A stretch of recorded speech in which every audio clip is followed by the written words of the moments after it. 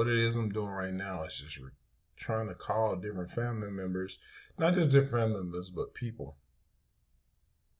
I want to make sure that this thing is recording. Okay.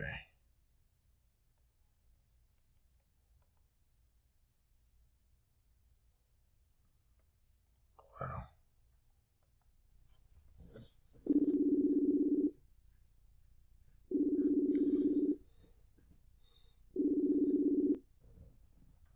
Okay. All right.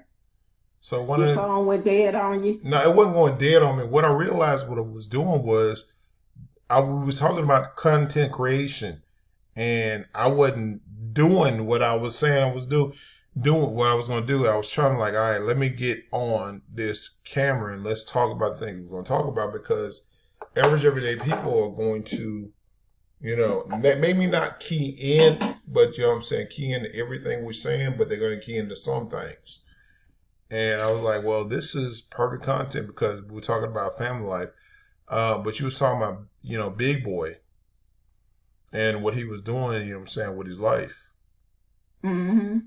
And some of the things that, you know, as a young man that he's coming up and going through, because everybody, like you said, everybody was calling him bad, this, that, and the other. And the boys, wasn't nobody calling them bad that I know of. Yeah, well, they ain't tell me about that.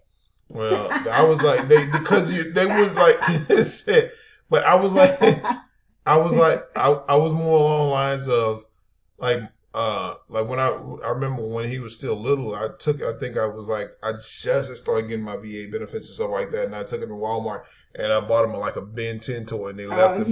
Yeah, he was a little bad when he would come to Conway.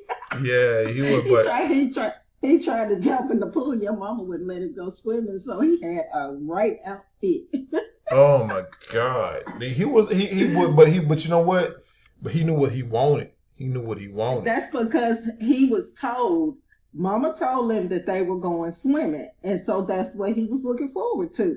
And when they didn't go, he had a fit. He tried to go run and jump in the pool by himself. Yeah, that will happen. The little boy, you know what I'm saying? But I realized that, you know, even like with him, he had his.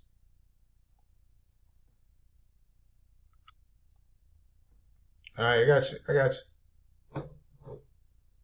So one of the things I'm doing right now is just conversate with individuals and being a content creator, because everybody has everyday things that go on.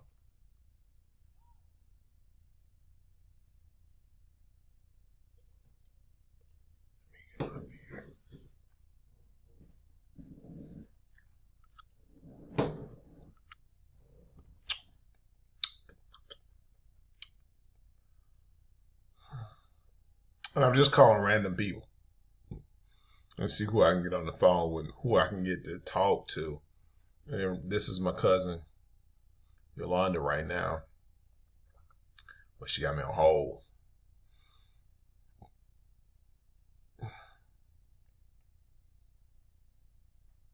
Okay, you still there? I'm still here.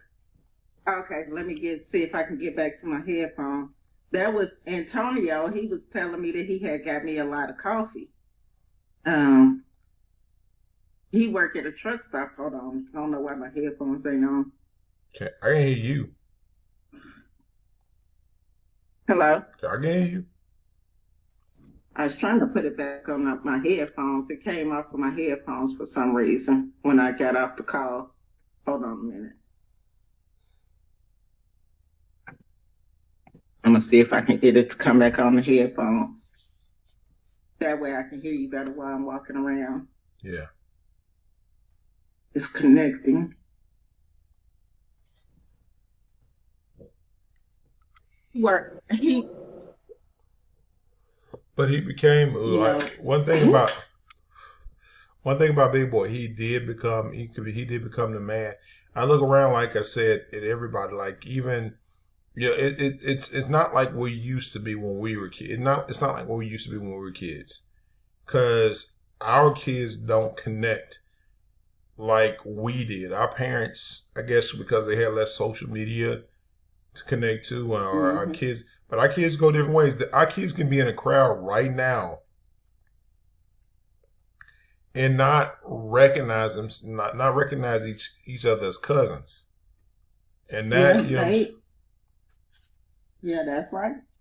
That's one of the things that always, that kind of bothered me, is because what happens when we go away? Because me and you, we're not lived our lives, but we're not going to be here forever. We hope to get at least 40 more years, 40 or 50, let's get 50 more years out of the game.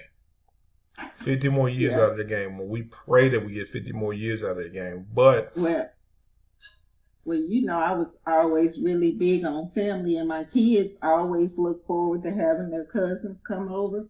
But as they got older, they went their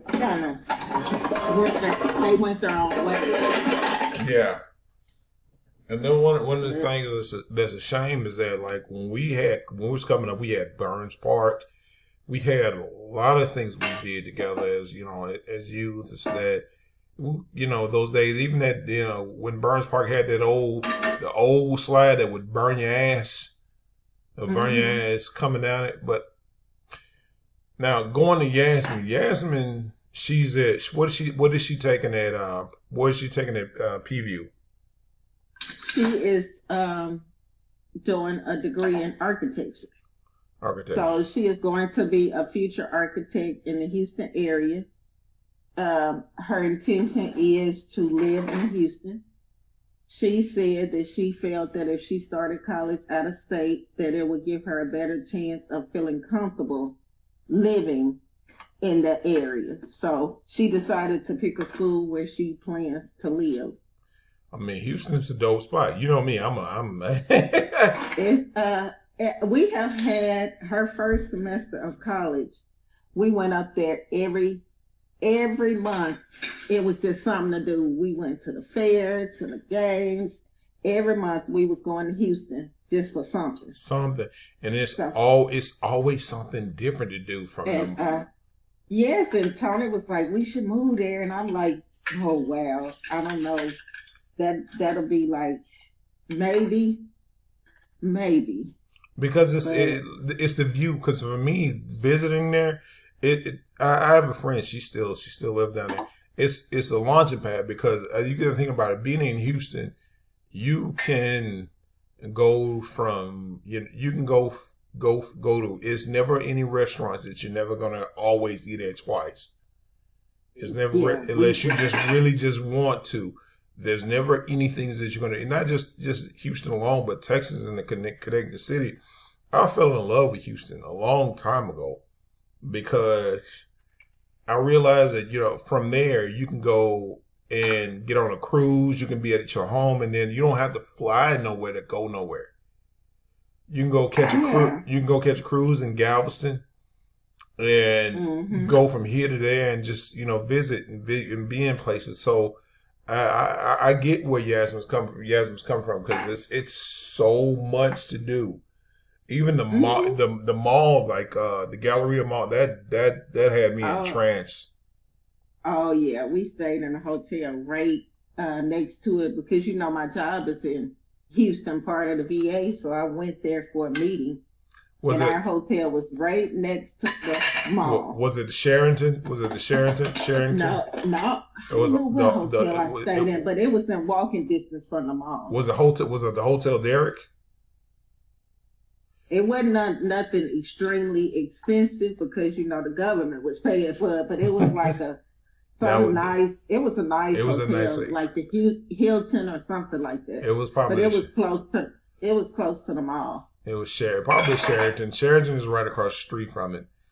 It was in walking distance. But when we were there for work, I didn't really get to experience Houston like I'm experiencing it now, since Yasmin is in college and we know more places to go. Yeah, but I was there working, Yeah. So we didn't get to do much. Have you been in Barbados? No, we hadn't went there yet. We did go to this cool Brazilian steakhouse, and I felt like I just had stepped into Hollywood. It was so nice. It was like they kept just bringing food. You had this card and you would flip it, and they had every kind of steak, and they would just keep bringing it. They had it on these big skewers, and they bring you want ribeye, you want sirloin, and they would just. I didn't know what it was, and I was like, oh sure. So I had this big plate full of steak that I couldn't eat. But now I know next time I go not to keep accepting all that food. I don't be wanting to waste nothing. But that steakhouse was fire. Awesome. Was fire. I think it was called Chimimigas or something like that. It was nice. My boss suggested that, and we went to see Yasmin and we got to hang out with him for a little while. My boss is actually out of Houston. Right on. My big boss. Your big boss. But you the big but you the big boss here though, right? What do you mean? You said what you I'm a boss of my life, but you mean as far as of my job that I work? Yeah. Well, I wouldn't say I'm a boss. I actually am we are considered information system security officers. Yeah. So I'm not over anybody. That's just my job. Okay. Like I manage a facility, but I'm nobody's boss. I'm more like an auditor. Okay. More like I'm an auditor. I audit the facility, pretty much. Right on. Run a lot of reports and run audits and all that kind of fun stuff. But it's something that you called me wanting to talk about being a creator right when I was in the middle of doing my manifestation work with my vision board and one thing. Hold your vision board up. Hold your vision board up because that's a really important thing. We talked about. Yeah, can you see it? Yeah, I can see it. It's dope. But the middle is the bingo, and I did this. Me and a group of friends came together and we talked about. Boy, it looks like my word. We talked about all the things that every year we get together and talk about, what we're going to do for, the year prior. We'll talk about what we're going to do for the next year. For January. What goals we have, things like that. Yeah. I was the first one. I had a vision board party when we were new friends. Mm-hmm. And I was going to start this business called Vision Success, one of my many ideas. And I didn't go through with that one. What was it going to consist of? Well, it was just going to be, at the beginning of the year, showing people how to vision success, how to set goals, how to manifest it through vision boards, and by seeing things, repeating it, writing it. I was going to teach people how to do that and hold vision board parties. I don't have a vision board, but I did write my stuff. I section off the wall. I had this everywhere. The list of things that I had written down for myself. Because word is a word. Well, that's good. You know what I'm saying? It's written down. It's written down. But one of the things, go ahead. I'll finish what you were saying. But one of the things, like I said, we were talking about earlier, is it's very important to kind of have a vision and be intentional about the things we do and say and do. Of course. And you say you're gonna be in bed by like 8:00, 8:20. It's 8:29. I normally I'm drinking water, and this water have a lot of vitamins in it, so I think that's what still got me up. So hopefully I'll be able to sleep tonight, because most of the time I don't sleep all the way through the night. Because your mind is going to it. But you did start the chicken. How many chickens do you have now? Well, a lot of them my dog has killed, but I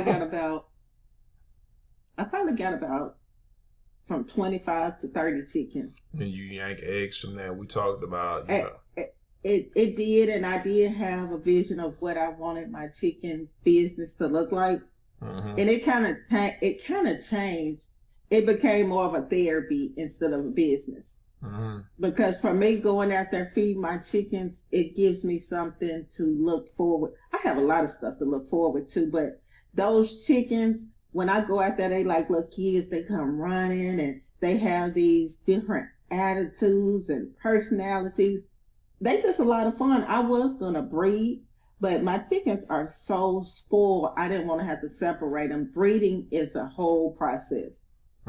So I haven't wanted to separate them. I have 3 different pens. I bought them because you have to separate them if you want to have pure breed, but hadn't did it yet because my chickens are extremely spoiled. But I don't know. But the only thing I've been doing is just selling eggs, and that's just kind of for me to recoup the price of the feed.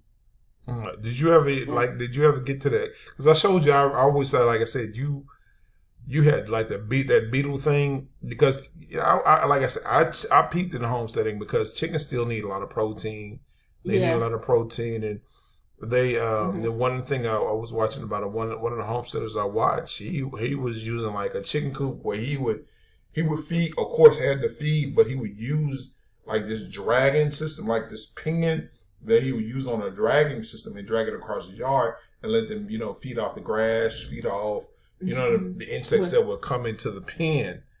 And that's right. My chicken's free range, so I don't have to do that. I just let them walk around my whole backyard. Right on. They have the whole backyard. They done messed up my porch, everything. Because they be on my back porch, and when a chicken around, what they go, you gonna know they been there. They poop. Just like every bird. So I am working on getting my back porch kind of screened in, so I can have a nice place to sit outside. Right now, it looks like Return of the Country. But it's okay. It ain't fancy, but it's mine, and it makes me happy when I walk out that door. That's what's important. That's what's important to me. Somebody else may not feel the same way, but as long as it makes me and my husband happy, that's all I'm worried about. He don't got no problem with it. And you said, but like I said, one of the things I was realizing, I was watching this. Of course, I watch a lot of Food Network, and they said that real chicken eggs come orange.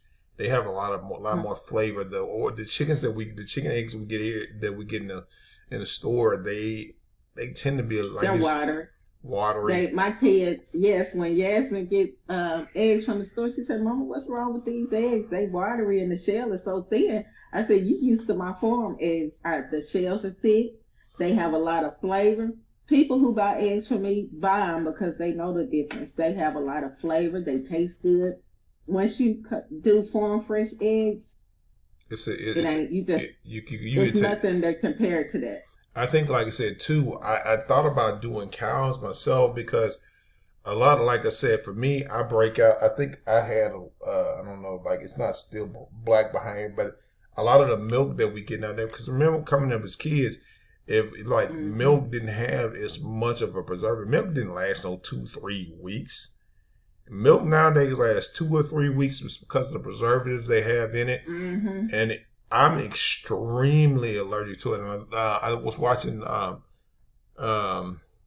video talking about this lady. She was saying that in 1990, prior to that, I never had a problem with milk, but 1990, 1991 is when they added this preservative to it that caused people to catch dermatitis. And if you don't ever notice me, when I drink, sometimes I break out around here. Yeah, I know how you be breaking out with the white spots sometimes. White spots, it turns red, it turns all this, and then dermatitis, and it's because of the milk that we have. It's supposed to, it's not supposed to cause you that. When I watch my babies, you know what I'm saying, they have issues with milk and all this stuff. Kids are having a lot of it because we didn't have, and then peanuts. Who the hell is catching allergies? These many allergies from peanuts. Peanuts. It's probably the chemicals that are inside. When they're growing them with the chemicals. I bet if they ate some that you grow in your garden organically, they probably wouldn't have as many allergies or whatever have you, and problems. It depends, but some people peanuts will mess them up big time. Bad. That's it. But I'll be getting a beehive. I plan on having a beehive. That's why I put that on my board. That's why I have the picture of the bee right there. I don't know if you can see it. I can see it. Yeah, and that's why I put plot twist to be. You know, everything on my board is very intentional. Yeah. But I will have bees. I took a class. I Hmm. took a class. I learned how to be more calm. Bees are very loving, and you know, I carried them around and got familiar and knowing not to fear them because they're not gonna sting you unless you get to, you know, swinging and So doing all all that that kind of other stuff. stuff. But bees are not here to sting us. They just trying to do their job and go on back to the hive.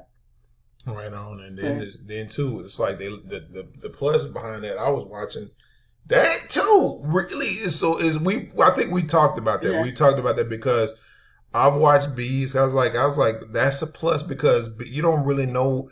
You know, honey is a natural sugar. Is a natural it sugar. is. Is a natural sugar that don't flood up your system, but you can get it inside your system because the bees turn it in.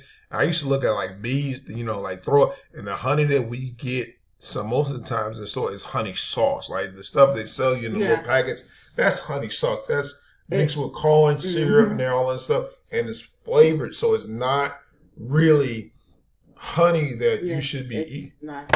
I buy local honey from local beekeepers now. Since I learned, you know, what beekeeping is, I'll only buy from beekeepers, Hmm. local beekeepers, because that's what's going to be good for us. That's what I put in my elderberry syrups that I make.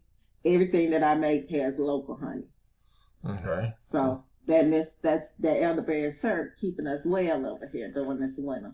What do you say? You keep so what is what's like I said? You said what are you still? What you calling your farm now? What is it? You have a website too or a page? Yeah, yeah, I am working on it. Prosperity Farm. Prosperity Farms. And I most of the time when I sell stuff, I'll do a pop up and say, "Hey, I got this available at this time." And as soon as I post it, it's gone quick. Like right now, I have people waiting for eggs because my chickens just ain't laying fast enough because it's cold outside. Yeah. What are you feeding So them? What are you feeding them? I feed them. They free range, and then I give them a mix of scratch grain and feed, like feed that's for like egg production. Yeah. I was watching somewhere. So you give them eggshells too, right? I do give them eggshells if they slow down laying, and sometimes some of them start eating their eggs. So I save eggshells whenever I'm making cakes. I'll Mm. bake my eggshells, grind them up, and I keep them to feed back to my chickens, or I use them in my garden. So have you tried? One of the things I watch, even though our brothers, what I'm saying, Christopher and Kelton, have you ever tried using calf milk and just calcium supplement to it To the chickens, to the chicken? Yeah, no, I don't give them milk. no, I not do that. give them It's like a powder. It's like it comes like in a powder to, form. well, I do in the summer give them sometime electrolytes, Hmm. but what I actually give them is the herbal teas that I make. If I notice that they are sick, I'll give them the herbal teas because I had one chicken last winter. He almost didn't make it. I started giving him my herbal tea that I make. He pulled through. He's still out there. He's still out there, but he was very sick, Right on. very sick. And it's those chickens. They teach me a lot of life lessons, just dealing with life as a whole. Oh, Antonio at home. I see Antonio look like he pulling up. He must have got out from work early. Right. I told him he I'm getting off subject, but when you really want to do an interview that's really for your content, we can be specific and stay on. Let me see. Uh, Here's the thing. It's now. I'm recording this now. yeah, because I'm like we can be specific and talk about whatever it is you want to talk about. Because I do a lot of stuff, and I'm trying to. Each year, I try to work and focus on one thing, so I won't be all over the place. Last year, I focused on just doing my teas, tinctures, and whatever came with healing, including healing myself. Hmm. So that was something I had to do too. People see me, oh, you love this, but I had to do some healing, because you never know what people go through behind the scenes. Because Hmm. I'm a busy person, so taking care of everybody else, but wasn't taking care of me. So I decided to start doing that. That's why this is, if you see this, it has all about self-care, prioritizing my peace, you know, just things about me, because I almost veered to putting like my kids and my husband, but I'm like, no, this is going to be just about me this time. Because I'm always considering everybody else and not myself. So this board is about me and the things that I want to accomplish. I'm going to accomplish. Right on. So this year I am standing on business. That's what they say, standing on business. That's one of the things that everybody's talking about. That's the new saying. Well, we should be standing up. Since that little boy was saying it, T.I.'s son. I stand on business. You remember that? Did you see that? Yeah, he choked. He stand on business. Well, he should have been and choked that little boy out because he talked to that. That's something else right there. I don't watch them people all the time, so I don't know. I don't know too much about them, but I saw that. I just saw a lot of stuff, but I be so busy. Like I'm in here now, I really don't watch TV. I be doing my crafts or working on stuff, whatever. Reading. I'm trying to read more books. I have goals to, like on my board, I got goals to finish, I think this year. I said I was going to at least do 4 books.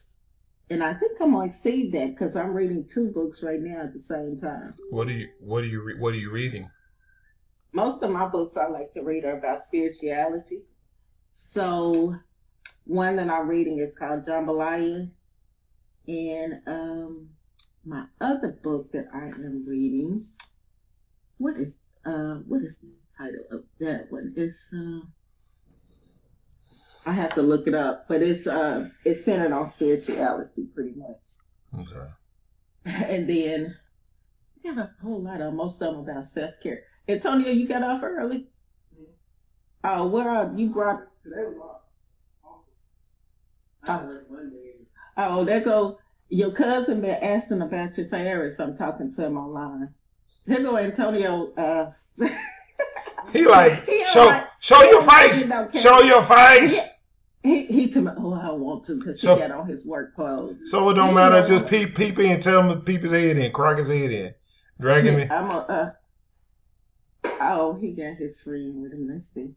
Hey, honey. Oh, talking to my cousin. Oh, this is the y'all got a whole box. Oh, he got a lot of coffee creamer. I'm gonna have enough coffee creamer to last me for some years. What does he do? What is he doing? I'm not gonna ask where he's working at, but hold on, Antonio, make sure you close that door. Huh? Oh, but you can actually leave it in the garage because it's really cold and it's gonna stay good. Oh wow. Well, while I'm in the garage, I'll show you my new. Have you saw my new car? Let me see. Ooh, I got that. It is dark. Oh, it's dope. Well, you can't really see it. That's just the sign, and it's kind of dirty. What is it? What's It's a Mercedes. Oh shit! You with Mercedes on them, brother.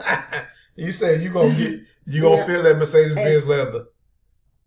And I wouldn't even went that way. Tony was the one that encouraged me to do that. But I think Antonio has come home and he wanted to talk to me. All right. Hey, what's up, Antonio, man? You like, hey, nigga. He said, what's up? What's up? What it do, pimp? I'm just trying to, we working with your mama. You ain't so Ferris in a while, have you? Nah. He was a kid one of like. But I'm gonna end it with you so I can talk to them. All right. But I'm so happy that you called. I'm happy I'm called too. My hair ain't combed. I ain't all ready. You got me all looking out. But it's reality. This is what I'm doing. This is what I'm doing. I'm running through interviews. It's like content creation because we'll never know what hits and what's going to drag. Because one of the things I always say, nation building starts at home. Nation building starts at home. And people don't. It sure do. It do you right. So He said, I'm gonna get off this line. No, it was good talking to you. all right, cuz you be blessed. No, I love you. All right, you too. You take care of yourself.